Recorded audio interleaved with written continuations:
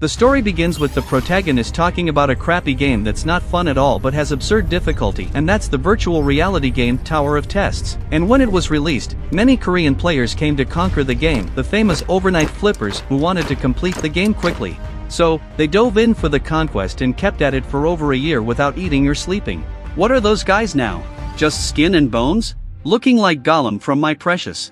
And so, 3 years passed, and they started giving up on the game, saying that the Tower of Tests was impossible. Because besides having a practically invincible guardian, the guys would die in less than an hour in the Ice Age. And there was also an impossible maze with over 10,000 kilometers to walk. The guys who played this don't even have a life anymore. It's practically torture to play this thing. And with that, everyone backed off, and the game started to decline until it reached the brink of bankruptcy. And despite all this drama, there were still some sadists, pro players, who hadn't given up on challenging this game. And our protagonist is one of them. A system screen said he conquered floor 50 and was the first person to complete the Tower of Tests. And this is our son, Jinhyuk. He finally completed the entire game after dedicating 11 years of his life to it. In those years, at least it seems like he ate differently from the others. He complained because he should have streamed the completion live, so he decides to upload the video on Nutuber. The system thanked him for playing the game so far and talked about a scheduled update reboot to happen in 12 hours, so he should keep enjoying the game after the update. That got Jinhyuk thinking, a bankrupt game like this having money for updates, but now he plans to quit his job as a YouTuber and streamer to move on with his life. He's almost 30 and still only earns $500 a month. The protagonist's setup had 4 screens and a bunch of junk underneath. He remembered people saying he should become a professional fighter, but for now, money is more important. Then the protagonist starts alive, eating, doing that broke mukbang. And just take a look at the names of the guys commenting, because why eat once when you can eat forever? Chicken 1, Chicken 2. So he starts getting serious. Hey guys, there's something I need to tell you. Parrot with a rabbit photo, I don't like it. But right away, he gives up on making the farewell announcement and leaves it for tomorrow. So he turns over 3 bottles, and from what I've researched here, this is a rice alcoholic beverage. Cheers to rice. Then he gives up on sleeping and goes to upload the video of completing the game on Nutuber. The Tower of Tests became reality, 331,000 people watching. He goes live and starts showing that a tower suddenly grew all over the world, and from what they reported, it's from the game called Tower of Tests. At this moment, a system screen appears, Tower of Tests updated version, update 1 complete. Folks, please complete the next floor of the tower in 90 days, and if you fail, humanity will be destroyed. The acceptance of reality was severely heightened, and as the guy who played this for 11 years and now it's become reality, our protagonist can't stand still. So he puts on a jacket and rushes out, skipping stairs, to go to the place where he can get that item. The central city is full of desperate people running, saying that tower also appeared in other countries. So it wasn't just here, and there was no way to escape outside. As he reached the underground mall, there were already many people who were probably players and knew what's around here. And that's why they're all suspicious. At this point, a crazy guy comes from behind talking to Jinhyuk, and this is a popular streamer with over 500,000 subscribers. He comes wanting to take advantage of the protagonist, asking how far he got and asking for information, since they're colleagues in quotes, because his company deceived streamers into signing slavery contracts that only caused losses for them.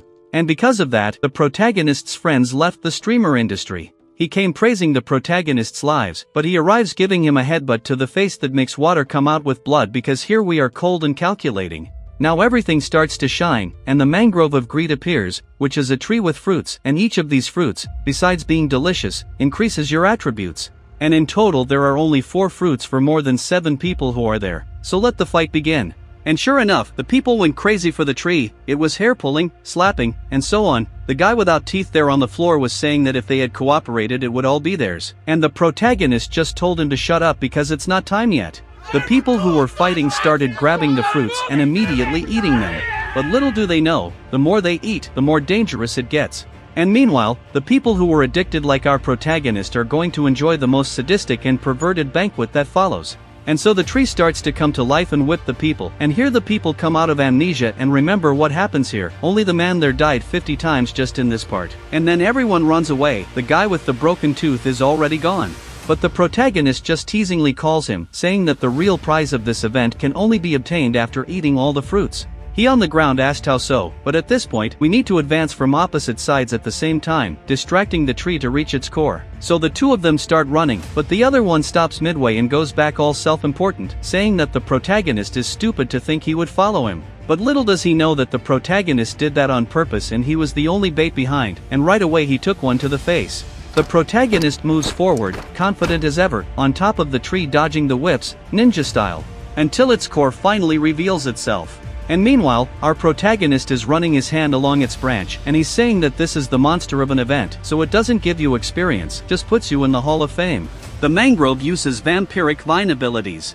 But even though our protagonist is the typical addict who couldn't peel himself away from the game, there's no way he can dodge everything coming at him. But on the contrary, he can defend against some and dodge others using the branch he ripped from the tree, and so the protagonist moves on calmly and stylishly smiling. Until a noise starts, and who was doing that? It was sleep butterflies, a blue animal that spreads sleep powder as a defense mechanism, the late night people's archenemy. But for our protagonist addict, this is a piece of cake, so he just holds his breath and goes straight for the core, until finally he succeeds. The system comes saying that he's the first to defeat the mangrove of greed. So finally, all that time researching patterns paid off. Another screen said his achievements will be recorded in tomorrow's Hall of Fame. What's your name? I won't tell. And so our protagonist decides to keep everything confidential in anonymous tabs to not reveal his plans, but still the system wanted a name, and he goes and sends an unknown one. But to really disguise it, his face will be covered by a mosaic and his voice altered. And now the most important, right guys, we stick our hand inside the tree and presto chango. What came out of there was a biloca known as the essence of the tree. It's good. If that fruit gave 3 strength, agility, or magic, this orb here gives about 12 attribute points, that basic hack that no one saw. Our protagonist, not dumb, eats it and a light appears, and with that, he's a level 1 with 12 attribute points, meaning, the strongest level 1 in the world. Now an hour later, the video is being uploaded to YouTube with only 10 minutes left, because the scoundrel still recorded. With all that happening and before the video came out, the chat already exploded with comments and views, especially from the protagonist's haters saying it was a hoax, but when the video aired, they all shut up and disappeared. And meanwhile, on the protagonist's main account, there were already plenty of people wanting to sponsor him, offering a lot of money, and the protagonist there just wow, since he lived a difficult life and struggled to survive, he was the guy who was always behind on rent and starved to buy junk food and eat live. And if he had received these proposals yesterday, he would have signed right away, but now it's different, he doesn't want to share knowledge with the people. Now the most important thing is to have a monopoly on information. So he turns on his phone, because the next destination is the National Museum of Korea, without wasting time, because in this tower there are artifacts and in the museum is a place where you can get replicas of these artifacts just like a treasure chest. And now probably everyone will run there to try to steal the artifacts, even former top players. Our protagonist won't do differently, so he went to the museum. Right when the protagonist arrives there, he comes face to face with a charred body. So people are already here, according to Jinhyuk. People got very smart overnight because they're here for an artifact called the Great Map of the Eastern Land. But don't think it's the map of Korea, because this is a special map that has magical energy and contains information from the Tower of Tests, like labyrinth locations and stuff, and that's why everyone wants it. And here there are people killing each other and fighting among themselves, total violence, until a man arrives telling them to stand still. Actually, he's this muscular guy trying to intimidate people, saying that whoever moves will die, and the people behind don't care because they're all screwed. Until suddenly the guy turns into a gorilla clapping his hands. Literally he got monster hands or iron hands. The people behind were surprised, and he had to tear his shirt just to show the tattoo there, right? He comes talking with that all-powerful air that the map would be his, until another person arrives, and this time it's an old man, and where's our protagonist who disappeared out of nowhere? But continuing, the old man said he couldn't agree with that. The guy asked if the old man was crazy, but he himself said that his name is Min Junwo, which means live life with kindness and friendship. The angry guy said he's going to shake his flabby parts like it's a chicken's neck. So, the old man continues frowning, asking if he thinks it's quicker for him to come break his neck or to turn him into charcoal. And now we understand why the guy was carbonized at the beginning. It was the old man's doing. And so, he uses fireball upwards, turning the guy into charcoal. Let's see how long our protagonist will keep falling for the fight with him. Then he asked if Yuri got the items. And so the woman with a sinister look summons a big dog from Egypt, so a monster with 3 meters tall and spiked ears emerged, threatening the people behind. And so, the people give up fighting and throw their weapons on the ground. But look who finally showed up. Yes, our protagonist appeared like a shadow with his hand in his pocket, saying that people turned this into a mess, but at least this wasn't torn, and this probably must be that map everyone's after. The woman behind was smiling, asking if the protagonist thinks she's joking. And because of that, she commands her dog to get Jinhyuk. And so the monster roared and came with its spear towards Jinhyuk, who's calm, right, the strongest level 1. The protagonist arrived hitting the monster who didn't even get up, while the people behind are all surprised that his hand is still intact. And well, after our tough guy beat up the monster, the woman still summoned more, and in that she opens her bag and takes out 4 more from inside. And so the Anubis avatar artifact is coming to life. While Jinhyuk is with a wow face, and the woman angry with her gang of dogs by her side to get the protagonist. But Yuri in her vision is good, managing to control 5 dog statues with low mana, so she and the old man would be decent to cool level. But turns out that's nothing compared to our Jinhyuk, so he calls the dogs to fight, and in that he throws that artifact he picked up on the ground, which wasn't the map but a drawing of a tiger, and throwing that up everything starts shining. Because mana was inserted into the artifact, Pine Tiger, the ruler of the mountains appears. And in that, a giant tiger came out, the angry dogs wanted to get him, but in the end, there was no fight, it was a total massacre on the dogs, the tiger tore everything apart. And when he was about to get the woman, she already fell down, no need to even touch her. So here comes Jinhyuk with that smile telling her to come over here. She asked for what? But of course, he wants another artifact hidden with her, Tutankhamun's mask. And with that, we obtained the second artifact, so now the tiger will protect the area so no one follows the protagonist inside. So he went to get the strongest ability of the Tower of Tests. Arriving up there, the old man with fireballs is sweating cold thinking about what happened to the dog Yuri, but at this point Jinhyuk starts talking that this barrier is rank 1. The old man said nothing passes through this barrier. The protagonist put his hand and saw that there's a way to destroy it, but there's a condition, you must keep using your flame magic constantly on it to weaken it, and meanwhile he will grab the relics and bring them to this side. The clever old man said that this will work, but Jinhyuk in the end leads the conversation and convinces the old man to use the magic there in exchange for the map. Then Jinhyuk jumps inside with that mischievous smile because just by entering there he starts seeing the relics. But there's one missing that was taken by that guy that neither you nor I know who he is, but he came here and took the sword. Until now he found the relic that looks like a necklace full of gold coins, so this is the last piece of the puzzle to make the most powerful ability. And now, combining the Persian ceremonial mold, the right eye of Tutankhamun's mask, the 2 relics started reacting.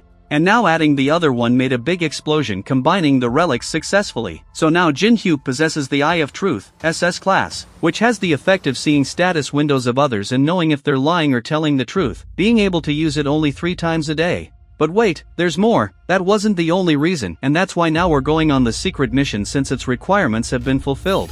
And now Jinhyuk acquired the Overlink Fusion along with the Memory of the World. And now that Hack knocked on the door for good, this ability he got allows him, upon completing specific missions, to copy and store others' inherent abilities and then throw them into the world memory. That's where the hack starts working, as there he merges them to create powers of higher dimensions. But if the copying ability exceeds the limit, the condition can be changed. And while all this is happening, the old man is almost dying throwing fire until now at the barrier, so the protagonist passes with his eye on the old man to see the condition of the copy. Inside the screen it says Youngwoo has always been hiding his true feelings, make him reveal his true feelings. So Jinhyuk tells him to stop using his ability because there's no reason for him to keep doing that. The old man asks what he's talking about, but in fact, what he didn't do was for nothing, because the way to break the barrier was just to speak in Latin like the protagonist did before, but the guy is so cunning that he made the old man spend all his mana for nothing. And now, to irritate him, he went to set fire to the map since he doesn't need it and the old man can't do anything but watch. And as soon as the fire went up, the old man was angry at Jinhyuk, who ended up meeting the conditions by copying the ability of the fireballs. The old man starts attacking his fire at Jinhyuk, but he goes and makes a fire bigger than his, showing that our monster is already much stronger. So after everything, 4 veterans appeared at the National Museum of Korea, including the protagonist, but are they trying to get ahead? Because here we have the most powerful level 1, the guy is grabbing the best items. And look, it didn't stop there at the museum, the protagonist even threatened the old man saying that he will be in touch soon and in the meantime, he and the dog girl should level up by then. And so, sort of getting 2 subordinates, only they still don't know. But we still have a long way to go to gather all the necessary abilities. And since the protagonist is just one and we don't have the power to clone or anything like that, we'll have to pick only the best of the best.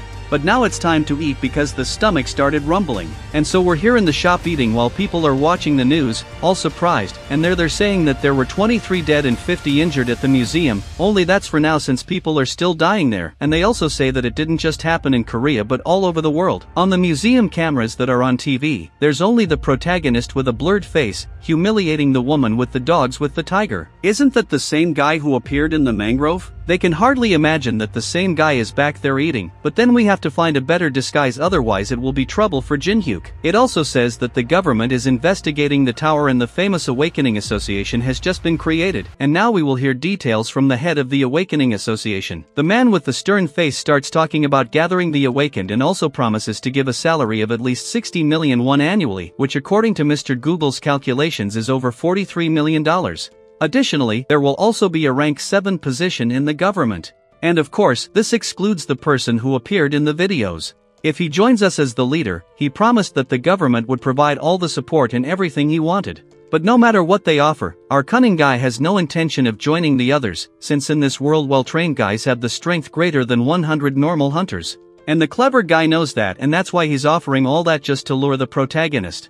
But our trickster doesn't want to, and he's keeping an eye out wanting to copy his ability. And since it's now 7 o'clock, the test tower is opening. So many people gathered at the door waiting for it to open and the protagonist there in the middle. Until they start giving 100 gold coins to each one who was there. And besides, players can level up their videos and earn 100 gold coins for every 10,000 views. In other words, the tower itself is they're making its own YouTube. However, there will be an extra charge depending on the player. And if anyone tries to cheat the system, I don't want to say anything, but it's just a little skull. And when the warnings end, everyone rushes inside, and our trickster is there pensive already knowing what he's going to do, something that no one would do first. Because there was a time when the crazy ones were stuck on one of the 30 floors and after failing to pass the protagonist ended up deleting his account and starting everything over. But hey, the key to everything is inside this first labyrinth that is famous for its confusing paths and numerous traps to screw people until they give up. But since we owe nothing to anyone, let's just go. We open the door and it's all the same in the game. The guy even stopped to see the little light butterfly passing by. But then a smiling trio appears. I already suspect them, they're smiling too much, unless they're sadists, right, and no other explanation. 10 minutes ago, the guys were following the protagonist at the entrance to the labyrinth. So the woman here gave the command for them to enter together thinking it was an easy thing, since if a level 1 is going in there, then it shouldn't be that difficult, and people are already eyeing to stab the protagonist in there.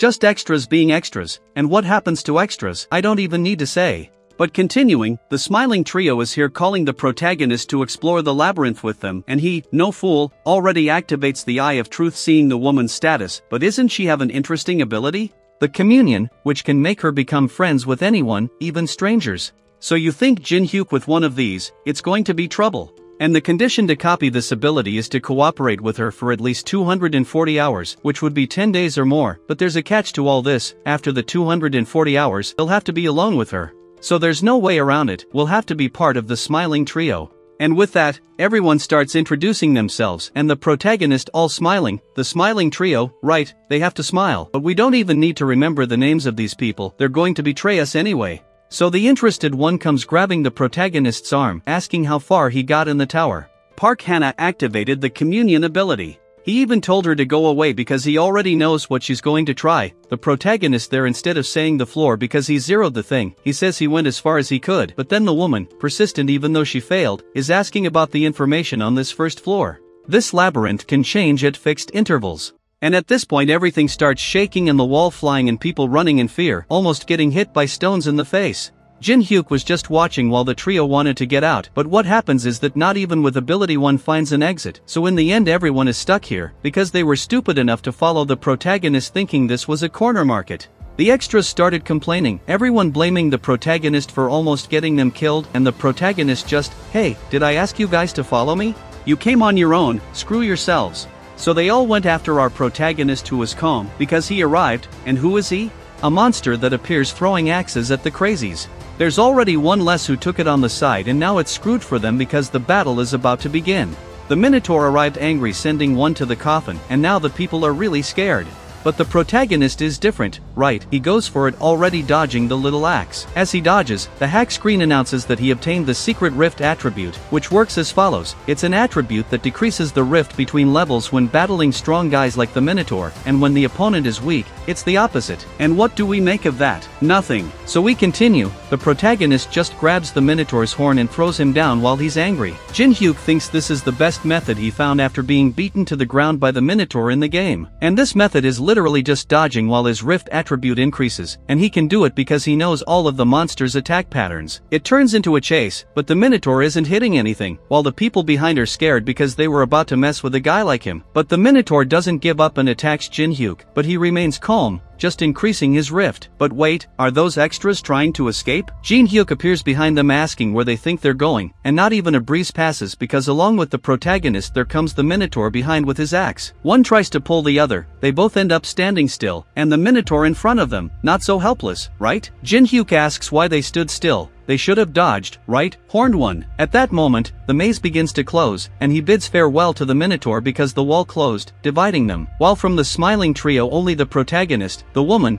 and the coward who asks if that thing will come after them again remain. The calm protagonist says that the Minotaur is attracted by the dust of those butterflies, which are actually moths, and since the protagonist touched them, Minotaur will come back soon. The woman asks why on earth he's doing this, but of course, it's to increase attributes and become stronger. So he tells them to rest because Minotaur will arrive soon. They ask how long they will stay here, but in fact, they will only leave in a month. This way their shine vanished, meaning they'll have to escape from the Minotaur for a whole month, if they manage to stay alive. So since the Minotaur is attracted to the protagonist, they have the brilliant idea to leave, but Jinhyuk, not foolish, starts saying that it will be more dangerous for them to leave like that, who knows what awaits them ahead, and that's why they got scared. So in the end, the trio gives up and says they'll follow him, but, hold on, to get into Jinhyuk's backpack, they have to pay the price, so he asks for all their coins, and thus the tables turned on the swindlers. And now we're in another corner with a man killing the goblin. And this was a video from the system's own YouTube, a trending video with over 1 million views. This made the man happy because he's making money, but there's a catch. In the video, it shows that he completed someplace in 15 hours alone, but in reality, he had a lot of help that was cut in the editing so nobody would know. But now a comment from the bald human comes in, could this be the lost Saitama? And he's saying he knows someone who completed it in 5 hours except him who did it in 1 punch. And as the man was saying the world is full of haters, a new video starts entering the Hall of Fame, pushing theirs aside. And this was none other than our protagonist being the first in the world to have an item with plus 10 refinement. And now back to the labyrinth, Jinhyuk is telling the trio to go look for wood and moss for them to use, and meanwhile, let's open the market and buy some things, from tarot cards to a piece of a cartwheel and a parchment. And this might seem a bit silly, but hold on because what matters is how you'll use them. So the protagonist combines the old key with the card and the piece of wheel, which in the end made a wheel of fortune of the Roman goddess of luck, except it's incomplete, but still, it's very difficult to achieve this S-class item because it increases your luck for 10 minutes and can only be used once. Jinhyuk, not foolish, activates it, maximizing his luck and summoning all the scrolls he bought at the market that have a 0.0000012% chance of refining the item, but now it's 100%, so he made an old dagger reach maximum refinement, and also earned 5,000 gold coins for being the first in Korea to do this. And please come with a trophy for this legend because he truly deserves it. And now we're on the 10th day in hell, the trio in front of the fire with moss beds and nothing to eat besides mushrooms, while Jinhyuk was sleeping. Yuri remembered that in these 10 consecutive days they had to run from the Minotaur while the protagonist went calmly. Now they were talking to the anonymous ones that appear on these screens, and they're making fun of them, but on the serious side, her guild will take at least 3 weeks to get here, meaning it's another 3 weeks fleeing from the Minotaur, until the coward starts having suicidal ideas of wanting to kill the protagonist who was sleeping and hiding for these 3 weeks. So he grabs a stone and when he was about to hit him on the head, Yuri stops him halfway because she has an even better idea. She has this crossbow stinger that has a lethal poison, because if you're going to kill, you have to do it right, and guess where they put it? In the protagonist's food. And here it's only fine dining, friends, wooden plate, mushroom, and rat bone skewer, and so they eat cunningly, until it's the coward who falls. He got hit with the strongest chili pepper, because in the end the protagonist knew everything and swapped the plates when they had their backs turned. Jinhyuk stood up saying that streaming secretly is cheating. Yuri tried to play dumb, while the anonymous ones were there in the chat, saying that it was left for them. The protagonist starts talking about the live streaming function, which is only active when you're in the boss room. So apparently we're reporting that to the system, and so Yuri starts getting surrounded by danger. So you can imagine, it screwed her over. Everyone left the chat and they even got a 1-month ban and a warning that next time they'll be banned, and the penalty for the player will be harsh. After that, the Minotaur charged. The girl shitting herself scared behind the protagonist asked where she had to go. He sarcastically asked if they weren't going to poison him, so why would he help her now? But now the conditions for copying the woman's ability were met, which were the 240 hours, and they're alone, so he copied the communion ability. And so now Jinhyuk doesn't need her anymore. Yuri tried to threaten, but the Minotaur was coming at both of them with his axe. The protagonist jumps up, prepares his dagger and lands on the Minotaur's horn, hitting his neck and descending to the ground. Now he charged again, dodging and using the fireball attack. As it didn't work, he ended up retreating because the Minotaur activated Berserker mode, which increases all attributes by 30%. He comes at them like a madman full of green fire, and one detail, he can speak now too. The protagonist down below prepares the dagger and tells him to come at him, and now it's just axe against dagger. In the end, Jinhyuk comes out on top, while he remembers he died many times around here, but this time it's different. As his rift keeps increasing, the fight continues, until after so much battling, the Minotaur's 5 minutes end and he loses the buffed mode, and now the protagonist even turns his back looking at the system and he already has 57 rift points. This means he's at the same power level as a level 19, but he's at level 1, and now there are still 20 more days for us to play with the Minotaur. After that, the 20 days passed and Jinhyuk was still facing the angry Minotaur charging at him, while he was relaxed increasing his rift. Soon the sad Minotaur will pick up his backpack and leave this maze. But today is different, since it's the last day, and so he delivers the punch that knocks the Minotaur out cold on the ground. Is it him getting weaker, or is our protagonist just too strong now? But anyway, this is our last farewell, Horned One. Then Jinhyuk looks to the side, because now we're dealing with the last survivor of the trio, who from now on we'll just call the intern. And hold on, you'll understand why. So our protagonist arrives saying he's going to hire her for the veteran players company. And that's why Yuri gets desperate, saying she really wants to work for this company. But since she's such a passionate applicant, he asks what she can do for the company from now on. She tries to talk about the communion ability, but no, the protagonist already took that, so she continues saying she won't betray him. Jinhyuk starts pressuring her until she, crying, sweating, shouts that she'll give him the Brayan ring, as her superior made a deal with the Chinese to prove something strange there. And so Jinhyuk is thinking, this is the Brayan ring, one of the best items on the first floor, because its effects increase movement speed, magical resistance, and can suppress monster magic. He uses the Eye of Truth to see if she was telling the truth, and as it's correct, he congratulates her. She has just been hired as an intern for the company.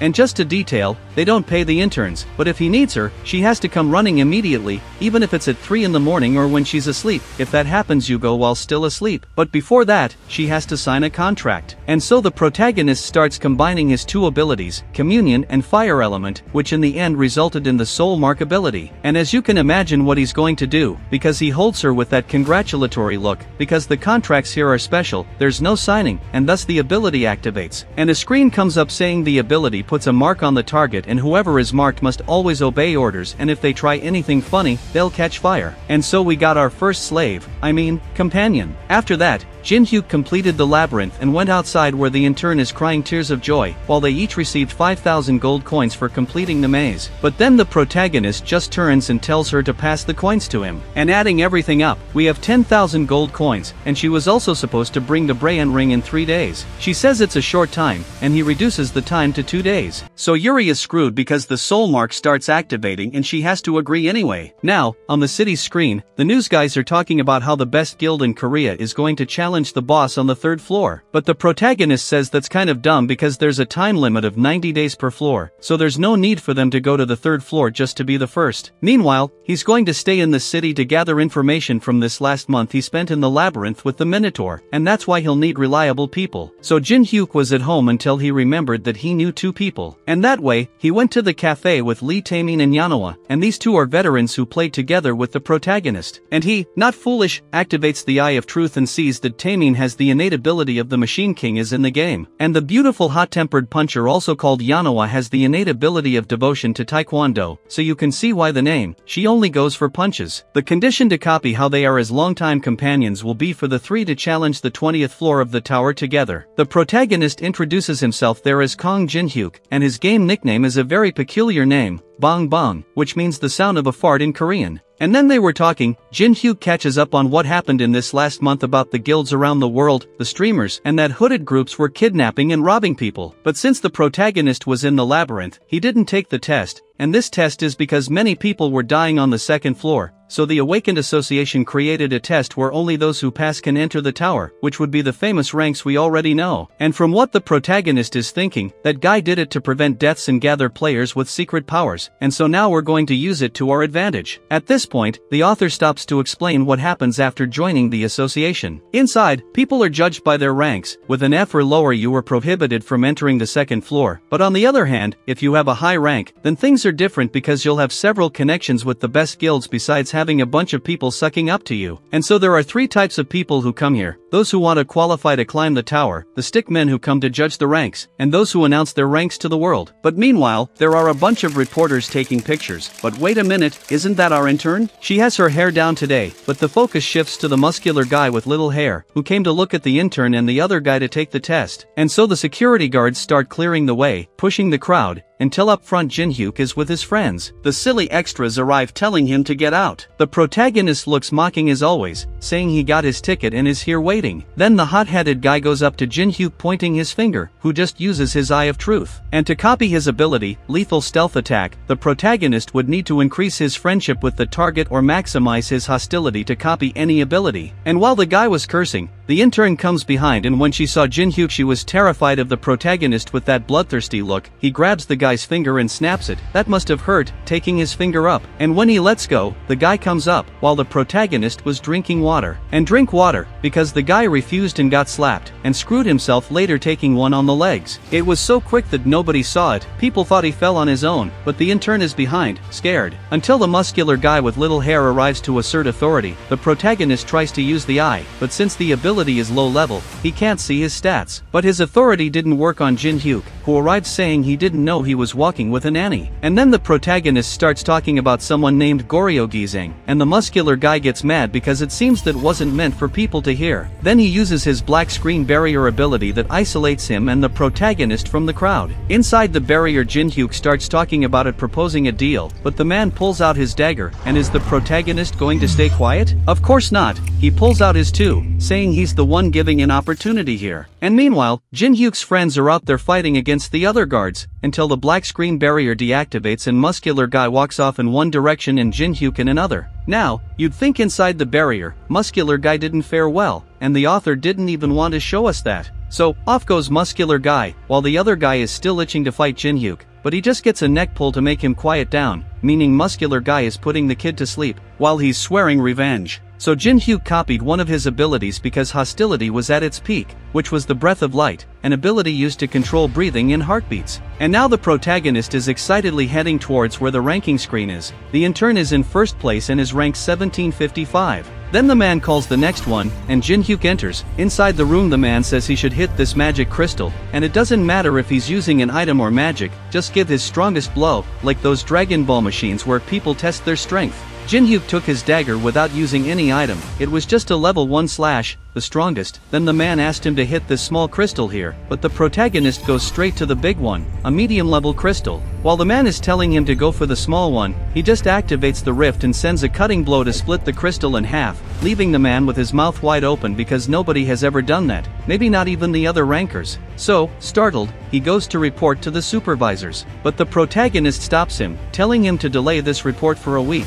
but the man doesn't want to do that. Hearing this, Jinhyuk took his dagger, saying there are things he learned in life, and one of them was that a fist nearby is scarier than a law far away. And this is for the dumb extras who obey, at least, who's going to do something after a threat like that. Now the protagonist is outside waiting, until the intern arrives delivering the ring he asked for, which is the Braham's ring. In the end, she didn't even need 3 days. So she runs, crying with the slap mark on her face, asking him to take it off, but that will depend on how she behaves. But after that, we're with the friends and Jinhyuk saying he got rank F, so they're shocked, but it's just a temporary rank since he's going to take the test again in a week. And as the protagonist, in quotes, passed the first test, the second is for him to finish a dungeon. And that's what he's going to do because this is a place that only exists on the first floor, a forbidden zone that they've never conquered before, not even in 11 years of the game. So the next destination is the Chamber of the Fallen. Now we're with everyone equipped with ammunition, while the man asks what the protagonist is doing here. So he says he needs money because he started living alone,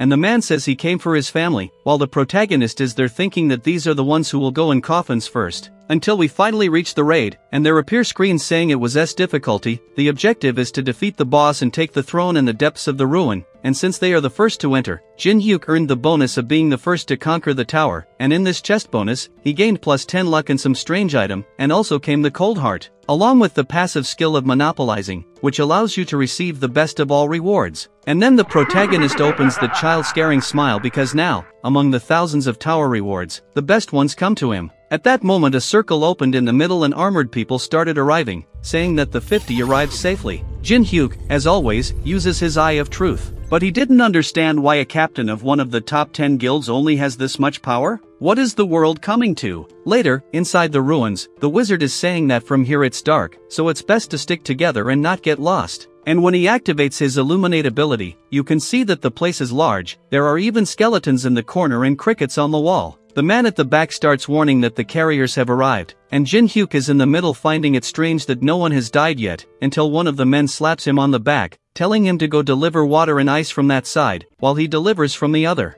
And meanwhile, the protagonist is noticing that there are foreigners here, and it's funny that they call every blonde hair foreign, so when a Korean dyes their hair blonde, do they become foreign or what? The symbol on the armor of those people was from one of the most powerful guilds in Europe, the Zion Guild, and there's even a short one among them. Jinhyuk, intrigued, activates communion and goes to bring the glass of water to the short girl wearing a helmet. And when she took off the helmet, just look, she's a beautiful blonde. And this person was the youngest daughter of a powerful family in Europe who has divine power and can both attack and defend and also serve to heal the people, better known as the heroine who saved a country from the outbreak, the Saint of Amsterdam Teresa. And now we understand why no one has died yet. While she was drinking the water, Jinhyuk tried to use the Eye of Truth, but failed because it was high level, but luck and adaptability attributes neutralized the level difference. Teresa's status is very good in addition to the copying conditions, as she is a player who is in the top 100 worldwide. You have to save her life in a dangerous situation to copy any ability. She thanks while Jinhyuk is smiling because this is a chance to copy one of the most powerful paladin abilities, the Blessing of the Stars. Now it's like, how are we going to make this happen?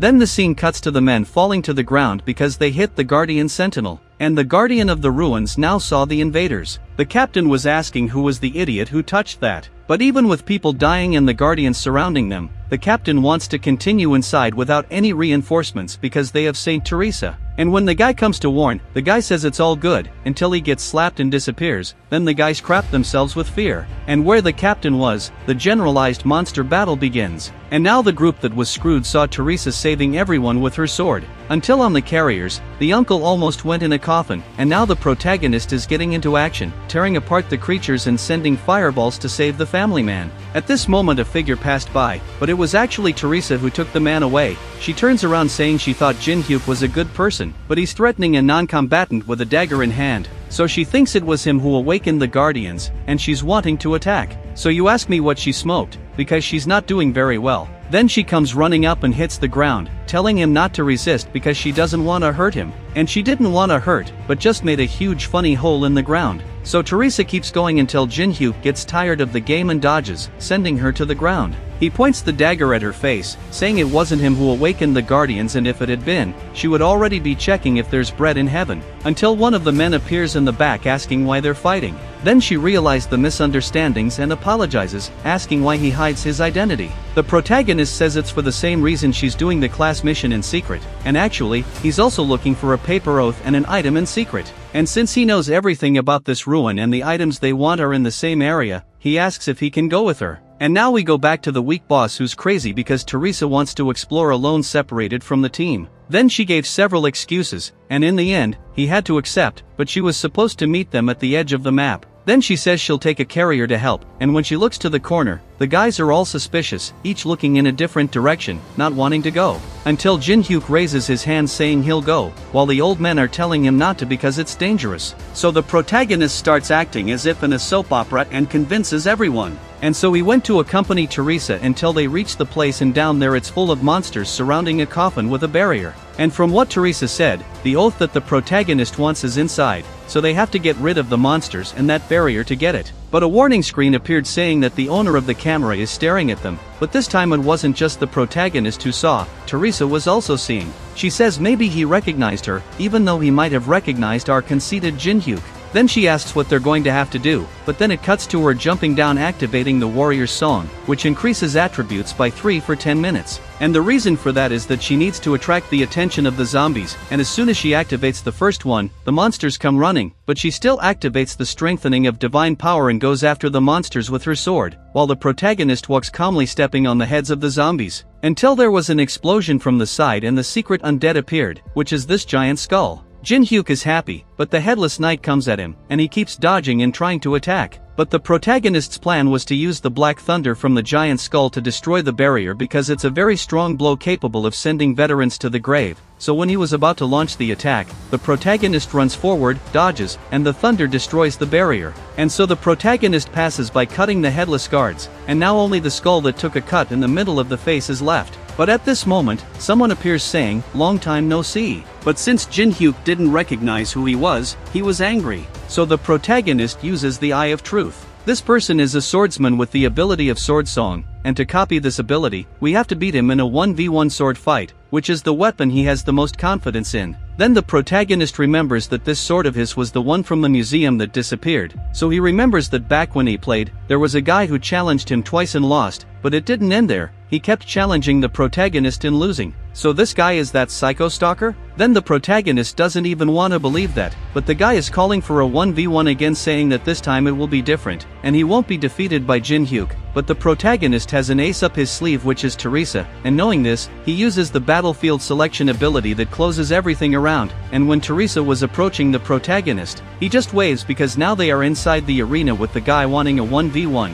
He activated the Manhwa ability that increases his attributes by 10% and decreases the opponent's by 10%, but the protagonist gives that smile because an absurdly disadvantageous situation was detected, and the special condition of the fusion ability was activated, which is when the guy is in a disadvantageous situation for the copying conditions, and so the conditions are modified accordingly, and now the copy was approved before the conditions were fulfilled. So only the S-Class Sword Song ability passes here, which increases the understanding of swords by 200%, so even if we got one of those, we could go out cutting monsters, and with it copied, the guy comes up not knowing anything. Jinhyuk summons his dagger and goes on as if nothing with his sword, which makes the guy angrier as he says this is fun. Then the guy starts using the sword energy ability, but the protagonist just dodges to the side saying he's really using such an ability against a beginner swordsman. Then Yusung points his finger, but the protagonist's dagger will end up breaking like this, so he puts this pill on the dagger and activates the fusion ability, merging the sword zone with the demon soul pill, resulting in the unique SS-class ability Tomb of Swords, just to show you how much Jinhyuk is overpowered because now he increased his sword understanding level by 500%.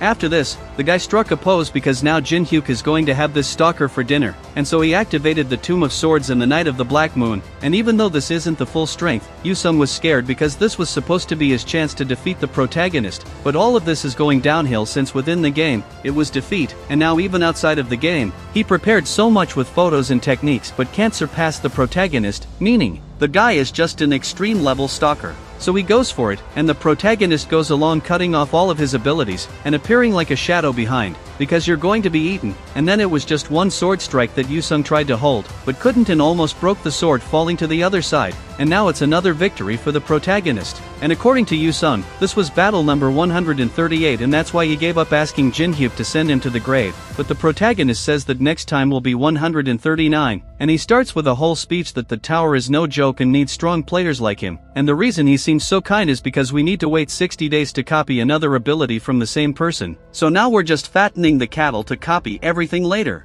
And so he activates communion. And then Yusung leaves asking what his name was, but the protagonist acts tough and doesn't say. Then the guy leaves calling him fart of shit, which was his name in the game, and Teresa stays behind not understanding anything. So later, the Bumbling Club is analyzing the terrain because there's an enemy ahead. The guy says the monsters are coming, and at this point, an iron golem arrives with a white-haired elf. Actually, it's not just an elf because from what the weak captain is saying, this is a high-ranking vampire, who welcomes them and says he is a blood relative serving Jinzo, who is the mistress of these ruins. The weakling sweating points the sword thinking he's going to do something, but the guy doesn't care, stands still saying he has a proposal for them, and the proposal is as follows. They either quietly go with him or half of the troops will become today's dinner, meaning they choose whether they become dinner here or ahead. So he uses abilities that leave the weakling speechless. Then we go back to Jinhyuk, the fierce talent copier, and Teresa using her divine purification on this crystal, which is the Frozen Tear, another stolen item that ended up in the hands of our copier because the thing has SSS difficulty, since it enhances the magical power of the person, but if it's not purified beforehand, the user will receive a fatal damage, and that's why Teresa is doing this. So here we find the multitasking woman, and using the thing, the protagonist increased his magical power by 12, so he was happy and so were we because more hack means more supporting characters will get a beating. But at this point, a screen appears for Teresa saying that the camera master sent an invitation, which was to save the weaklings club that surrendered to the vampire and find the camera master, and if she accepted, all the monsters and traps leading to the last room would be removed. Seeing this, Teresa doesn't even think and starts to rise because she's going to save the people, but she's afraid she won't be able to defeat Jinzo and will become a toy in his hands because even with the scaredy cats together, that would be difficult. The stalker Yusung starts to get up to leave, but before he passes by Teresa saying he's going to give her some advice, and the advice starts by needling the protagonist as always, but he's sure now the only person who can defeat Jinzo will be that idiot. So he starts walking and Teresa goes to the protagonist saying she wants to hire him for a group, but the contract fee he says is not cheap, but she accepts saying she'll give him all the coins to help fight against Jinzo. Now she's speaking our language, 100% contract closed. So the monsters fall asleep and they reach the door, but there's so much energy that Teresa even takes a step back, but the protagonist goes ahead saying that in fights it's not always the strongest who wins. So whatever happens, just trust him and let's go. Inside the hall are the vampires and the camera boss on the throne, and actually this Jinzo was a vampire kitty with white hair known as Alice. The protagonist arrived asking if the weaklings were safe. Then she deactivates the ability and everyone appears on the floor, all tied up from head to toe, almost ready to become that dinner, just throw it in the pot and cook it. Jinhyuk activates the eye and finds out that it was this guy who awakened the guardians, and she comes saying she called them here because of the scent the protagonist emits, and this was the sweetest scent she ever felt, and of course, she's talking about blood, right guys? And because of this scent, she's all stimulated wanting to give some kisses to Jinhyuk, saying she likes to savor the things she eats, but wait, this is getting weird already. The protagonist still thanks for the goodwill, but he has no intention of living as a luxury snack bar. Then the woman gets angry, shooting lasers from her hand, because here it's dictatorship, buddy, your words mean nothing, you'll serve us food anyway. But hey, folks, would you like to spend 60 years being sucked by a vampire like this? But after this, the protagonist steps forward saying he'll give something sweeter than his blood. But the vampire says that for them, there's nothing more important than blood, so she won't change her mind, and he says even if this offer is your freedom? Then she widened her eyes, while the people get angry saying they'll tear him apart, but she stops everyone and tells him to take responsibility for what he said. So the protagonist stands up, puts on a mask, and says his name is Kong Jinhyuk, and as a representative of the demoniac humans, he will free her from this place, and these demoniac humans are the guys who rejected humanity for money and power, and for that, they joined the monsters of labyrinths and ruins. Jinhyuk continues to say that he contacted the temple on the 27th floor and the fact that he is here and fooled all the barriers was sent by them, and when he mentions the temple, the guys get scared until the vampire says that if he knows about the temple, he must not be lying, but she won't trust him because anyone can say they can, and besides, he is too good a tongue, so she won't trust him, and she activates her blood spears and sends them up. At this point, Teresa appears in front using sacred reinforcement on the shield and holds everything, but the spears keep coming, while the vampire up there laughs saying she makes so much effort for almost nothing, but she still hates divine power, so she activates the blood explosion ability to send them to their coffins. But Teresa smiles because she trusts the famous protagonist, but at this point there's a sound of a knife. Jinhyuk cut Teresa with the knife. I was already not understanding anything, now it seems like I'm not understanding anything even more. And when he lets go, he tells the vampire that if he proves he's not a bluff, would she trust him? The vampire is speechless saying it's fun, but that's not enough, she wants more proof. And now Teresa down there, almost broken, asks why he did that, but Jinhyuk raises his hand and I don't even want to see this because he continued, while the vampire was laughing saying she'll give him a chance to speak. So he comes saying he prepared a 7-star spell to deceive the barrier, and the thing is, if he seals her soul with the Braham ring, the barrier can be deceived. She had never heard of this herself. And now Jinhyuk comes talking about the real reason he kept his status at level 1, giving up all the experience to level up, and the reason for that was the 7-star ability, the soul transfer that can only be used at level 1. So the guy has been cold and calculating since it all began until now, and that's why the user condition was fulfilled and the soul transfer will be activated with a cooldown of 365 days, being able to take only one soul. And now the spell will be completed after receiving the target's consent, and the protagonist comes saying that this magic circle will disappear after 1 minute, and the magic will activate when she accepts, and now the choice is hers to make or not to make. So she's thinking, while the henchmen are all scared, and she's sending telekinesis to the other big vampire that she can't trust the copier 100%, so if he tries anything strange, they should attack with everything. And so she's descending, thinking that it's been 1,000 years since she was exiled to these ruins, and down there she asks if she can really trust, and he even acts all cool activating the communion because this guy is smart, so she allows the soul transfer. And now the ring is glowing because it's absorbing the soul of the progenitor Alice, and in the end, she ended up inside the ring, which she says is even comfortable. What if there's a sofa with those old TVs and a pack of snacks for you to munch on? But at this point the protagonist takes the ring saying he's glad she liked her new home. And at this moment, the unique ability blessing of the stars was activated, and Teresa starts to get up with the protagonist welcoming her because this blessing of the stars ability can revive once as long as death was an instant. So she just took a turn and came back, and this ability has a cooldown of 240 hours, and she gets up tired but smiling while the vampire is angry wanting to get out of the ring. But now is not the time for questions because the vampire dudes are already coming up activating the blood wave, and the protagonist just activates his fire element and starts throwing punches that scatter everything around, and Teresa doesn't stand still either. She activates the sign of the cross and starts freeing everyone from the bumbling club while Jinhyuk is soloing the vampires with the dagger, and saying that since their mistress was sealed, they've already lost. And that's why he activated the Tomb of Swords and the vampire was activating the Dark Battle Spirit. And then everyone comes to fight with the protagonist who cuts everyone with his dagger, sending the guys to take a walk downstairs, which even left the scared guy wondering who he is, because he's still wearing that mask since he doesn't want to reveal his true identity to the others. Then he approaches Teresa who says that really hurt because it was the first time she died, but in the end, we won just like he said at the beginning.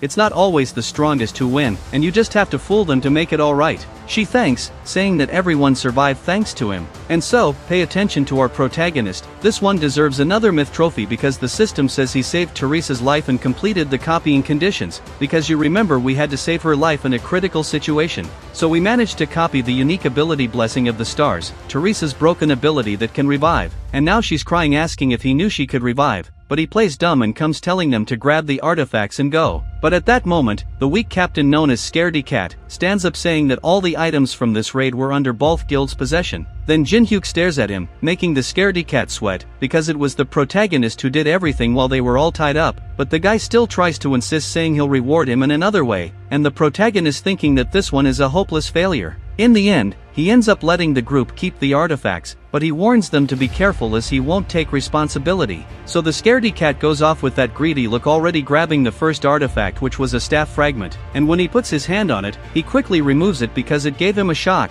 and he ended up with a curse on his arm that made something happen, which Teresa had to cover her mouth to avoid dying of laughter. That seemed like one of those jokes where guys throw a $100 bill on the ground and when the guy goes to pick it up, he gets a shock or he just ends up fishing the bill back. So let's go because now at the entrance of the test tower, there are journalists waiting because the stalker passed by here and said that the subjugation of the ruin will end soon. Until the screen appears saying that the ruin has been completed, and people start coming out of the portal all worn out with a bunch of reporters taking non-stop photos. And when it comes to the Scaredy Cat captain, the guy looks like The Rock in a muscleless form while people ask for blessings on his bald head. Bless you, Baldy. And look, even the journalist cried, and now all the attention was on Teresa saying that it wasn't the Scaredy Cat who completed the ruins, and that it was this masked man who completed everything alone. Then it was photo after photo, but now we're on the next day at home with the protagonist making that respectable ramen while browsing the internet because there are lots of articles about him, the unknown masked man. So he ate the ramen and now he grabs the ring to talk to the vampire, but she doesn't want to talk because she's nervous inside. Jinhyuk just took the ring with that face and starts shaking it all over asking if she's feeling better now,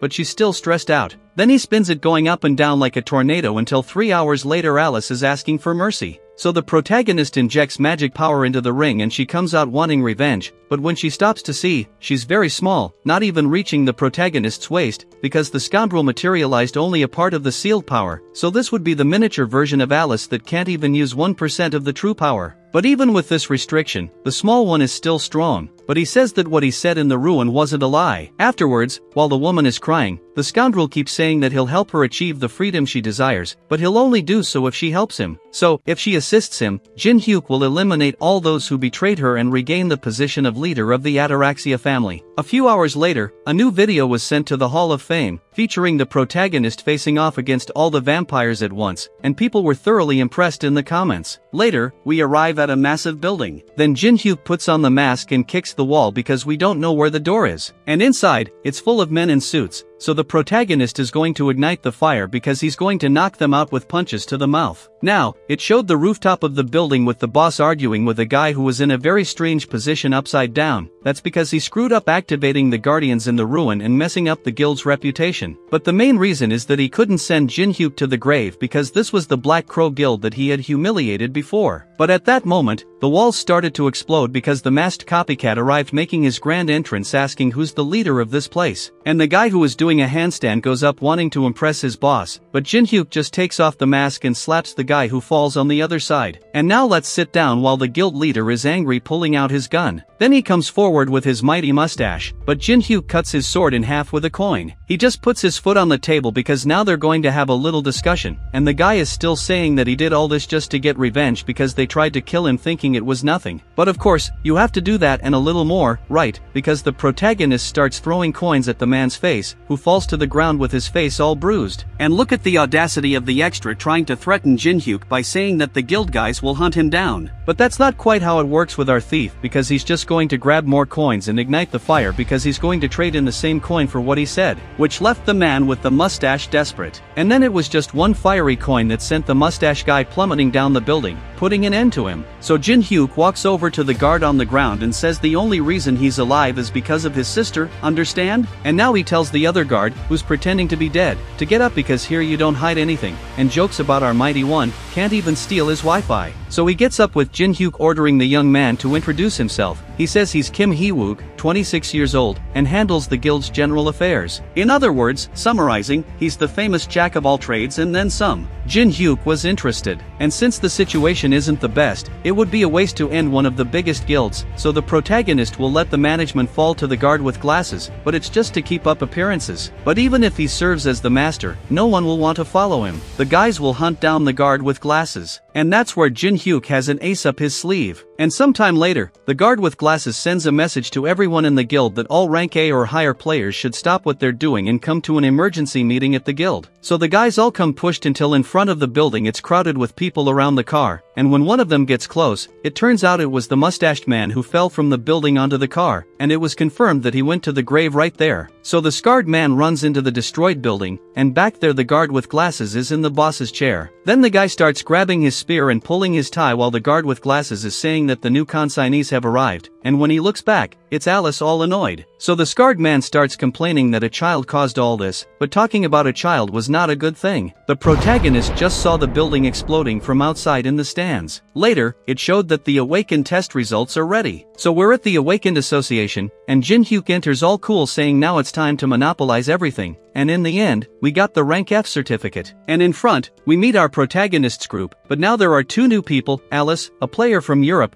and the guard with glasses who will manage the guild that Jinhyuk managed to get in the conversation. So even though he's the master in name, the protagonist is the true master, and people have already started talking together in the corner, while Jinhyuk is arguing with Alice because she blew up the building after being called a child. And now Jinhyuk is going hunting and is going to call Alice because he's going after a horde, but the question is if there's any left since the best dungeons are being controlled by the guilds. So there's no other hunting ground, at least that's what everyone thinks, of course everyone except him. Now we've reached Moon Lake, on the first floor, which is known for being the most beautiful place. But there's that famous saying that the more beautiful it is, the bigger the thorn. And so here there are 12 statues controlling Moon Lake, and among them is this statue that has another purpose besides controlling the lake. The vampire asks if there's any hidden button, but that would be kind of obvious. So it showed that in the past nobody could find out how to open this because the key to do so is not just a piece of metal but rather the moonlight. That's why Jinhyuk uses the palm of his hand to adjust the angle with the moon until finally it works and a passage starts opening under the ground. So Jinhyuk and Vampire Alice enter the underground of the first floor, and he even takes the opportunity to mock the woman. Then Jinhyuk starts descending using the blessing of the stars and the frozen tear, which increases magical power by 18, and now it's only 24 hours from now to use this. The protagonist wonders what the monsters in this tower think of the players. Do they always think humans have been here? And Jinhyuk tries to ask Alice, but the system itself censors him when he tries to speak. So, talking about the tower to the beings here is not allowed.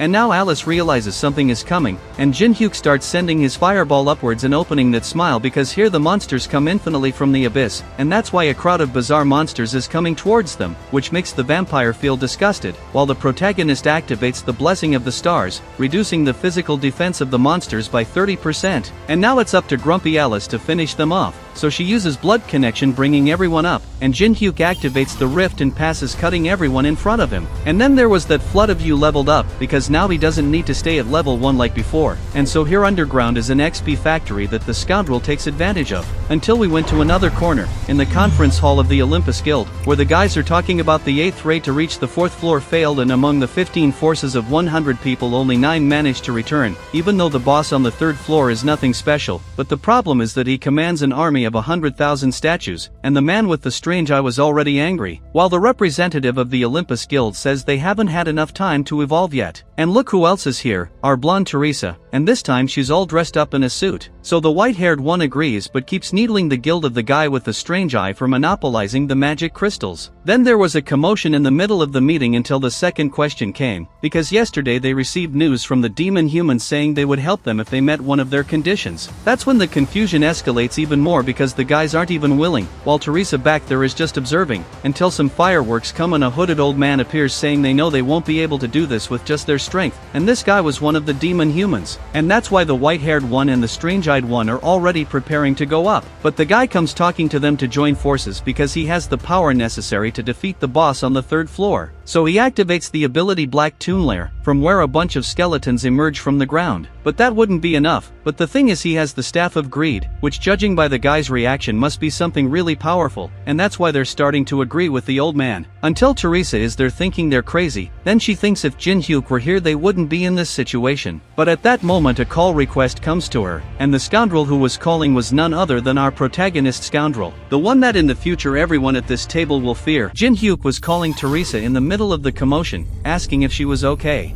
He must have imagined everything because he's asking what's going on in the background. And at the same time, the video call changes to a press conference. Jinhyuk's face appears for everyone, but now he's wearing a mask. The guys there are all surprised because this was the super rookie they wanted to find. Even the redhead smiled. Meanwhile, the old man in the hood asks if he knows that this boss raid is completely different from Ruins, but can they defeat it? The old man keeps saying that with the summons, success was guaranteed, and even the leaders already agreed. But not Jinhyuk. He's saying that he couldn't do it with a fake staff like that. Now the guy has a bionic eye from a distance, it seems. He says he made the staff using the heart of the saint and the prison uniform anointed with the sacred eye. So this thing is more fake than anything, because it's impossible to create the real staff with materials from up to the 3rd floor. And if you look from the outside, the skeletons are all falling apart and won't last even half a day with the boss. So the old man's plan was to abandon the guilds and then take everything amidst the confusion. Then Jinhyuk ruined the old man's image, who gets all serious, looking like he's going to attack. But he leaves, saying he'll keep an eye on them. But now what? Because the guy's chance is gone. But Jinhyuk says to leave it to him, so they won't need to join the guy in the hood and will still earn the profits from the tower's completion. But the protagonist is going to do this alone. The guys even smile and start flattering Jinhyuk, saying they'll give him all the help he needs. However, he doesn't need any of that. The only thing he wants is for the guilds to block all entrances so no hunters can enter, because he's going in alone. Then the guys get confused because he doesn't want money or power.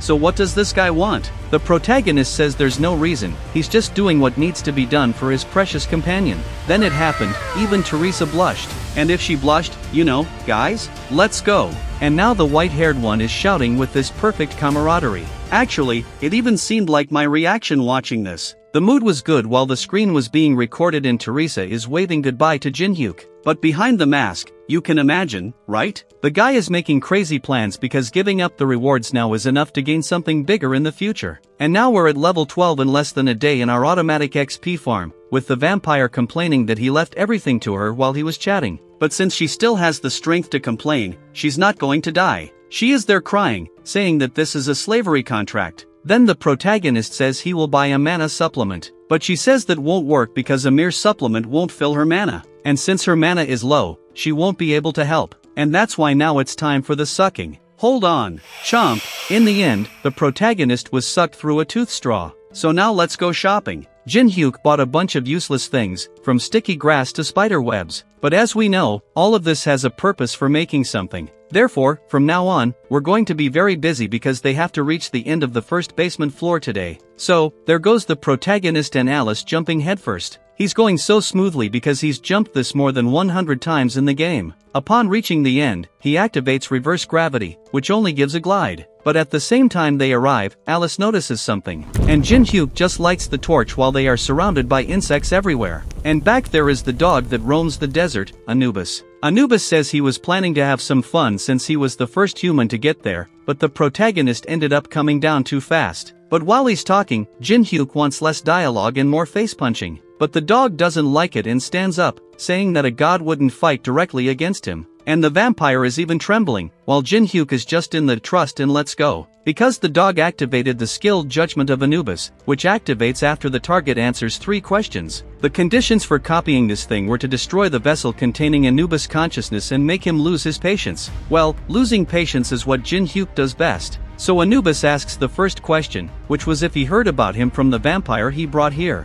The protagonist confirms. Next, he asks if he's after the hive, and his answer was that it could be sold for a high price on the black market. The last question was if he really thought he could leave after stepping into Anubis territory. Jinhyuk says that if he couldn't at least do that, he might as well give up on everything. The conditions were met, and Judgment of Anubis was activated, starting with the protagonist having all attributes reduced by 50% in common and innate abilities sealed for 1 minute. Anubis then selects the first champion to fight against the protagonist, the giant dark mode mantis. The protagonist, unfazed, summons a music box that plays a specific song and cannot be destroyed until the music finishes playing, because now it's time to dance while the mantis comes at him. Following the rhythm of this music, the protagonist is dodging everything because the beats of the music are aligned with the skinny one's attack pattern. And this, Jinhyuk discovered after more than 100 times falling here. Now, a minute has passed, and everything is unsealed. So Jinhyuk activates the Tomb of Swords and slashes at the mantis. But the problem is that it can regenerate as many times as it wants, and because of that, the cunning plan is to make it not want to be alive. And then it was just slashes everywhere. The monster regenerates, and Jinhyuk cuts, while the vampire is watching, blushing, already falling for the man. Now let's see who wins, are Jinhyuk and Teresa or the vampire? What do you think? After so many cuts, the mantis is on the ground, finished, and Jinhyuk takes the opportunity to sit with his but on its head. The creature couldn't withstand so much trial and killed itself. In the end, the protagonist defeated the first challenge and obtained the book The Magic Castle of the Duchy of Peltorus, which will allow him to use ice magic. So, the rascal just opens it and gives it a quick read. In less than 10 seconds, he's already using the Icefold skill. Even Anubis realized that this guy is not normal. And the protagonist, mocking, says that he can't even defend himself and still wants to say something. Then Anubis asks why he came to fight, knowing that he's just a consciousness. And Jinhyuk says it's just for fun. The monster gets pissed and sends the dogs at him, but actually, it was a swarm of bees. Jinhyuk goes smoothly, shooting ice at the bees. Now the rascal decided to combine the two abilities, the fire element and Icefold, which gave the skill Daylight, rank AA. The protagonist starts unleashing power, tearing everything apart, so much so that even Anubis decided to change his strategy. Yes, now this Anubis activated the power chosen target. The hive summoned a strengthened entity, which was a large pitbull-style bee, and Jinhyuk just used Icefold, sending the monster away. But the problem with chosen targets is that every time they die, they multiply. So, it was a rain of bees coming down on the protagonist, who was already prepared for this. That's why he took a giant pill and threw it into the bee's mouth, hitting the mark. And now he just jumped on them until he mounted that bee since the pill's effects would activate in 1 minute. Meanwhile, let's go with the bat bee attack. The protagonist, in reality, made the bee his ride, and Anubis went crazy seeing such a thing. Jinhyuk is speeding along with his bat bee being chased by the swarm, until he uses the unknown cube, trapping them inside, and then he uses those things he bought in combination. And then, just to give the final touch, he activated the fire element, causing an explosion inside while the pill activated. Because of this, the bees are dying and dropping giant pills. Jinhyuk actually created a giant pill factory because if he wants to face the boss of the third floor who commands an army, he needs to have something of equal stature to match him. So, as the bees multiply after dying, we're just filling our pockets, while Anubis doesn't even understand what's happening, until he concludes that this was all planned from the start. Therefore, Anubis destroyed the hive to stop more bees from coming out, just when things were getting fun. But Anubis said that this is disrespectful and that it would be better for Jinhyuk to climb this tower and survive because he himself will cast judgment on Jinhyuk when the time comes. Thus, the vessel of Anubis was destroyed, and the conditions were met. Jinhyuk received the judgment of Anubis, which is that thing Anubis used with the 3 questions, reducing attributes by 50% and preventing the use of abilities for 1 minute. But, if he abuses this ability, the punishment of the gods might fall upon him. Now even the gods have expressed hostility towards him. At the end of this game with Anubis, Jinhyuk is already at level 19 in less than a day. He adjusts his attributes until he receives a video call. This time it was the sore loser calling, asking where Jinhyuk was, but the cheeky one says it's none of his business. Then Yusung says he has a proposal to make. According to him, in 24 hours, the association will host a martial arts tournament for players ranked AA and above. He wants Jinhyuk to participate in the tournament with him for another fight. But this doesn't interest Jinhyuk because it's a waste of time. However, Yusung makes his master move by offering an invitation ticket to the black market, a secret auction house used only by wealthy members, where they can buy powerful items with money. Now, that video Jinhyuk sent was chosen as a highlight, the one where he recorded himself making the deal to solo the third floor boss in exchange for nothing. He only cut the parts where the old man in the hood appears. The comments exploded while the video already has 50 million views. Since he receives 100 coins for every 10,000 views, 50 million equals 500,000 coins. Even after taxes, it's still a good number of coins. Jinhyuk is totally bored, yawning, and wondering when this damn tournament will end.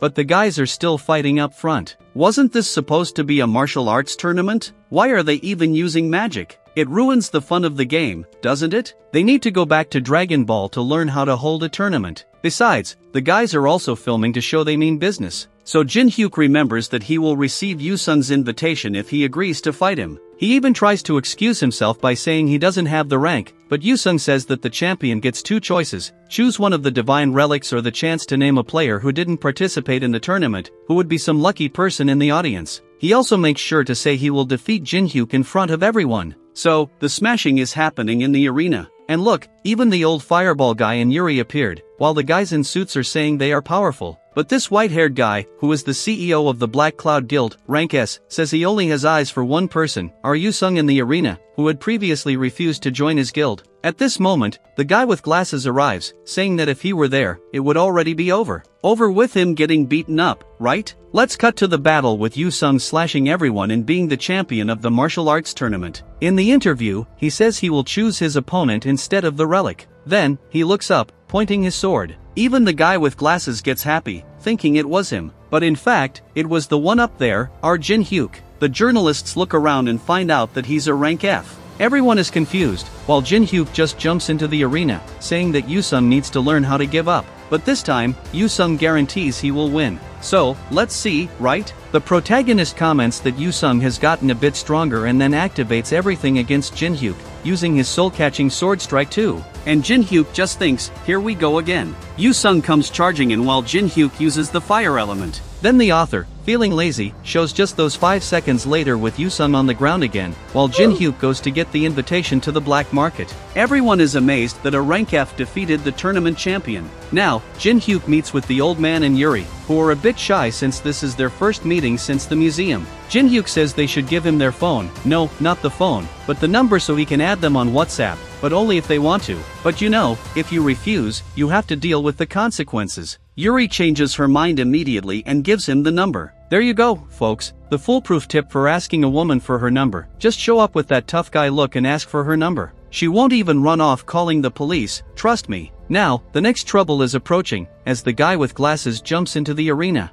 Jinhyuk uses the Eye of Truth and sees that he's quite reasonable. Of course, the copy conditions appear. Discover the evil plans he has in mind to copy the giant's grip. He thinks the system knows too much. So, the guy arrives, saying he didn't come to fight but to say some nice words and invites Jinhyuk to shake hands. That gave away his plan because, using the Eye of Truth, the protagonist realized he just wants to defeat the winner to draw all the attention to himself. The conditions were met, and the protagonist gained the giant's grip, rank B. Jinhyuk thinks that when this was a game, he didn't have many chances. But now that the game has become reality, everyone's abilities are just waiting to be collected by him. Then the guy goes to shake hands, inviting Jinhyuk to join the guild. But Jinhyuk shakes the guy's hand, using everything, but he doesn't move an inch and uses Anubis judgment, bringing the guy to his knees in front of everyone, screaming in pain. Then he comes at him with the other hand, and Jinhyuk just slams the guy down. The guild leader arrives, furious, breaking everything, saying he worked hard for this moment. Using the Eye of Truth, it's clear the guy is strong, but the copy conditions would be to destroy his pride to copy the unique ability, Blood Demon Chi. Jinhyuk suggests dropping the fight. The guy freaks out, claiming Jinhyuk is chickening out, but Jinhyuk simply doesn't want to destroy a guild master right now. The guy, driven by rage, charges using the Blood Demon Chi. Jinhyuk just uses daylight, summoning the dagger, and confronts the guy, who was sweating bullets, even though he had faced the second floor boss head-on. Meanwhile, Jinhyuk withstands it effortlessly until a voice commands them to stop, using an ability that paralyzes the guy. The one using this ability was the Aloof Man, the president of the Awakened Association. The guild master goes under the president's wing, saying he arrived just in time because this man beat up a player from his guild. But the Aloof Man doesn't care and says this isn't a talent show, so it's obvious there would be injuries. After that, the guild master might as well cry in the shower. Then the president introduces himself to Jinhyuk, saying he didn't know of his existence until 20 minutes ago when someone from the tournament called him about something unbelievable happening. Since it was very strange, he decided to check the test results. The same test Jinhyuk took, where the examiner trembled, unable to speak. Because of this, congratulations on becoming Korea's 16th rank S. A swarm of reporters descends because these guys are like a sea of piranhas. The first one falls, and everyone goes together. In the midst of this, the white-haired guy is left speechless because this tournament was supposed to be the stage for the Black Cloud Guild, but Jinhyuk stole the show. He even tries to grab a reporter to give a statement, but the reporter leaves him behind to go see Jinhyuk. Meanwhile, the copy conditions were fulfilled, and Jinhyuk pocketed another ability, appearing in all kinds of news as the new rank S. Since Jinhyuk mentioned he was heading to Las Vegas, they arranged a first-class flight for him. These are the fine perks of being a high rank, unlike in other manhwas where the characters hide their power instead of enjoying it like our Jinhyuk. The plane takes off while he's eating that top-notch steak until the vampire pops into his thoughts, telling him to look at the guy up front. She says the aroma he exudes is quite unpleasant, so there must be something wrong with this guy since he's not a normal human. Jinhyuk just uses the Eye of Truth and, by the copy conditions, sees that he is a demonic human, from the same group as the hooded old man.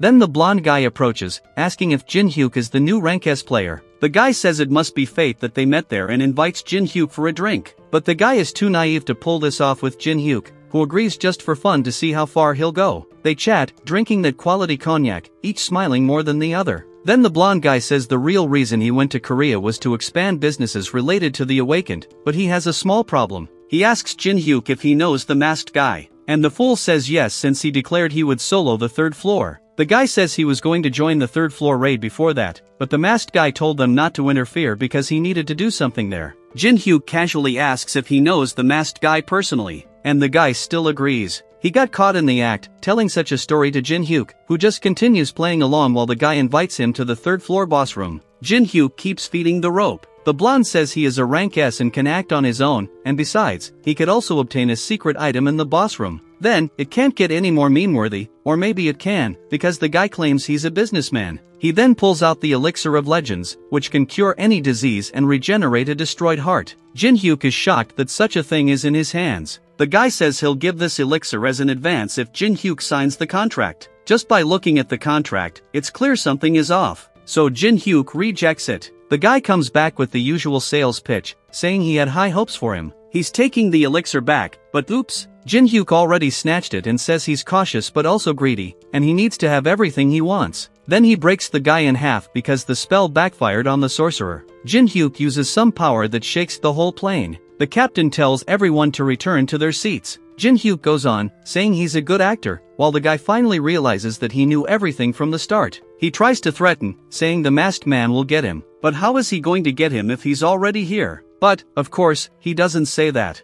He just leaves, asking if they are on the masked man's side even after being humiliated on Olympus by him. So, until next time, my dear friend, because we're in Las Vegas, the land of chaos and casinos, and that's where we're heading along with the vampire. But with his current mana, she can only stay within 150 centimeters of him, so he uses the memory of the world, merging the Eye of Truth with the Blood Demon Chi. This grants the ability Eye of Gluttony rank SSS, which is a superior version of the Eye of Truth because it can see through any barrier to view attributes and, additionally, can use shared vision and mind reading, which can be used on targets with levels lower than his. However, the Blood Demon Chi increases the chance of him being corrupted. Now we arrive at the casino universe, which is all fancy. But this is just a regular casino, and we're heading to an even better place. So they keep walking until now we arrive at the home of the swindlers, Tortuga Casino, which the vampire found a bit tacky. But as we enter, we see a guy getting beaten at the door, claiming someone cheated him. And that's why this is the best casino we could be at, because here it's guaranteed Jinhyuk will make easy money, since anything goes here. So Jinhyuk seats the vampire and tells the bartender to serve her whatever she wants, because now it's time to make money. He goes to the first table and starts playing.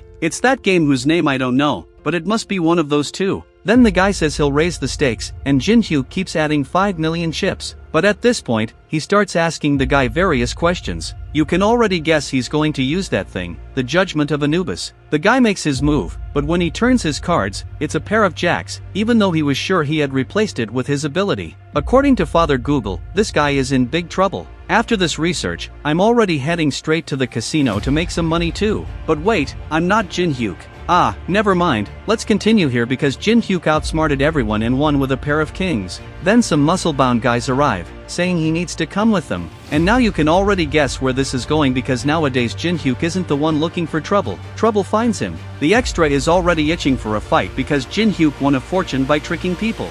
Jinhyuk asks if this is how they treat their customers. And the redhead says that people who take money from them aren't customers. But then, what does the guy want? A beating handed to him or from behind? Because Jinhyuk just flashes that smile and throws the muscle-bound guy. While he says he heard from outside that only idiots get tricked here. So it's time to turn everyone here into idiots with punches to the face. The first guy starts shooting, and Jinhyuk just slams his face into the ground. While the vampire is enjoying the drinks, Jinhyuk is back there wrecking everyone. The redhead asks if the executives have arrived, and the guy says it will take at least 30 minutes. So they're screwed because Jinhyuk is destroying everyone. The guard calls the redhead to see something, which was the article about Jinhyuk being approved as the new rank S of Korea. Now the guys are scared, because even in the United States there are only 20 rank S's. So if Jinhyuk wants, he can destroy the entire casino alone.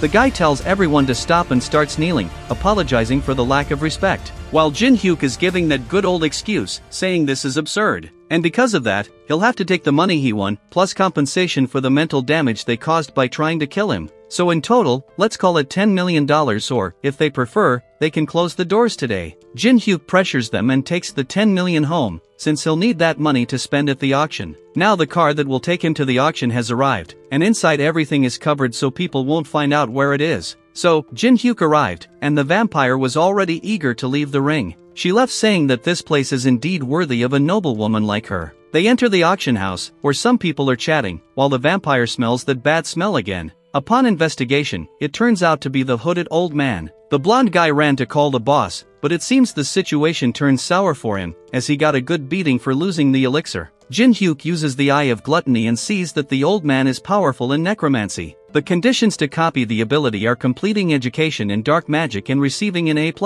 But this is a somewhat difficult condition to fulfill. Jinhyuk taunts, saying he received something valuable, and now the old man wants information about the masked one. Jinhyuk says to discuss this another time and starts to leave, but the guy says unfortunately there won't be another time. Jinhyuk brushes it off, saying it's not his problem. They are leaving while the vampire is excited, asking if she can wipe them out, but now is not a good time, as they need to buy some things at the auction. The black market auction begins, and the first item is a meteor that fell in the state of Arizona. Currently, no artisan can work with meteoric iron, so this is a good time to buy cheap. Jinhyuk turns economist and bids 300,000. Immediately, the hooded old man bids $1 million. Their plan is obviously to buy everything Jinhyuk wants. Thinking about it, Jinhyuk can make him spend a fortune and then steal everything from him later, as he always does. The bidding continues, Jinhyuk bids, and the old man raises. The next item was found in the Mayan civilization. Jinhyuk bid 500,000 without even hearing the rest because he has a plan. Immediately, the old man raises. Jinhyuk keeps raising until he makes the old man pay 3 million. The scoundrel continued to do this for a few more rounds, making the old man spend a lot of money. Even the blonde guy asked if it wasn't better to stop, but the old man said he would get all the items Jinhyuk wants and try to negotiate in exchange for information. The next item is the first chessboard. Jinhyuk already made his bid, and the old man keeps raising. It continued until Jinhyuk offered 10 million, which was all the money. The old man immediately puts 30 million on the table, already excited, saying Jinhyuk will have to kneel if he wants that item. At this point, the vampire stands up offering 100 million. The old man is stunned as she tells Jinhyuk that's how it's done.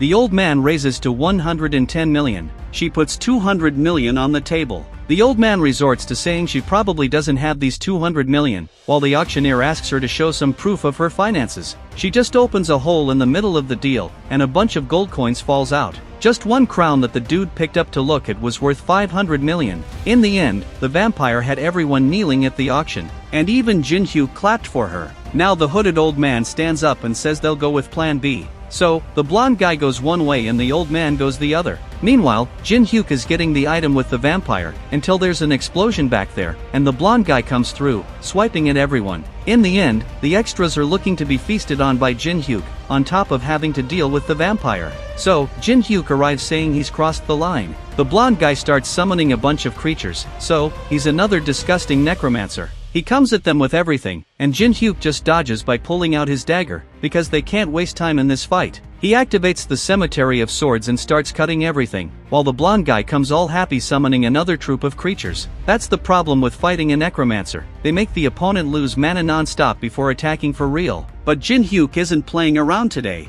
He says he'll burn them all before they're resurrected, so he uses the daylight. The blonde guy already has a plan in mind to separate the creatures before the raise, but when he tries to do that, everyone's feet are frozen. Jinhyuk took advantage of the light to cast ice without anyone noticing, and now it's just an explosion towards the blonde guy, who's already on the ground while Jinhyuk sweeps the monsters. The blonde guy tries to run, but it doesn't do much, since Jinhyuk is good at aiming and sends a precise shot. He arrives saying that for the next 30 minutes blood will slowly fill his lungs, and as the blood accumulates, he'll suffocate to death. This must be the second most painful way to die after being burned. Jinhyuk says he can end the suffering if he talks about the demonic society. The scoundrel, seeing the opportunity, tries to speak, but his throat doesn't work. So, he tries to write, but Jinhyuk steps on the dude's hand, saying he has no choice since he doesn't want to speak. From the start, Jinhyuk wasn't going to listen, it was all part of the plan. Jinhyuk leaves while the blonde guy is dying. Further ahead, he sees those auction items lying around and starts combining everything and storing it in his pocket, just Jinhyuk being Jinhyuk.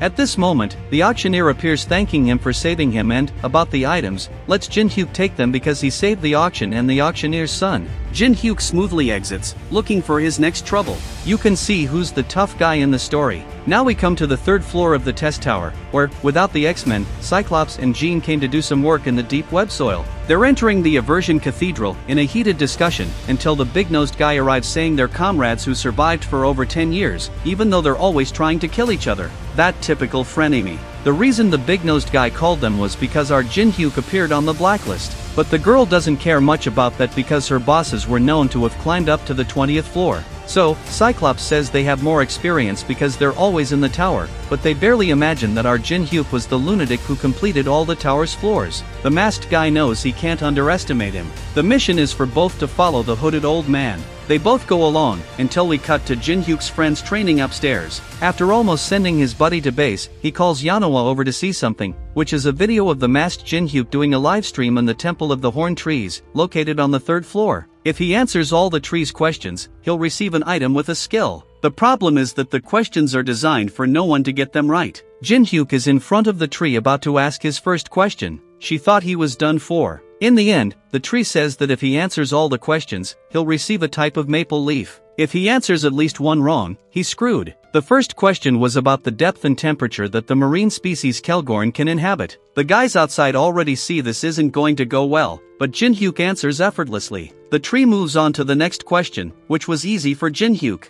In the end, he answered all the questions correctly. As promised, the tree gives him the maple leaves and asks Jinhyuk to choose between red, yellow, and green. According to Mr. Tree, the red ones have a fire attribute, the yellow ones increase defense, and the green ones increase movement speed. Yanoa says she would choose the green ones to face the boss. But Jinhyuk is lost in thought, seeming like those romantic comedies, but he wants the secret black leaves. That's when the tree gets a sour face because he knows about those but tries to dodge the offer. But with Jinhyuk, these things don't work, and he threatens the tree until it hands over the black leaves. Unlike the others, the black leaves can be used on weapons and armor and have a special corruption effect that deals additional damage. That was the last piece of the puzzle. Now it's just about beating up the guards who came at them. Later, we're at the entrance of the 3rd floor with guards guarding the passage, saying it'll be a piece of cake since no lunatic will come here. But, as they say, there's a lunatic for everything, so the hooded old man and his followers are invading at high speed, while Jinhyuk is downstairs doing his live streams. People are pretty toxic in the comments, and he tells them to shut up.